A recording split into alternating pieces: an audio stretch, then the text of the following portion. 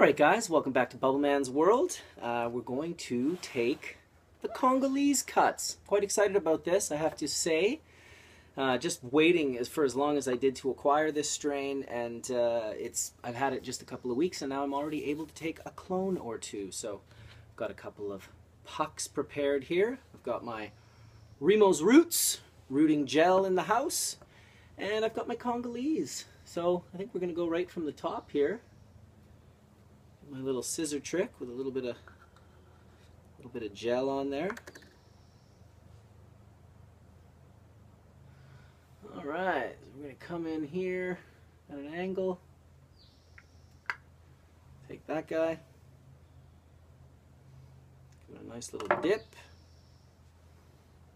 Find it its new home. All right. One Congolese. Number 2 coming up. Number 2, I think you're over here. Yes, I do indeed.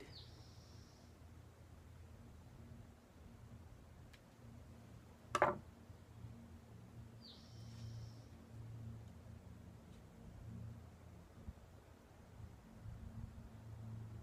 right.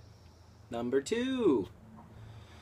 Well, that felt great to take a couple of Congolese clones, and I'll keep you guys updated on to how long it takes them to root, and hopefully we'll be able to give at least one of them away. Keep watching Bubbleman's World. Peace.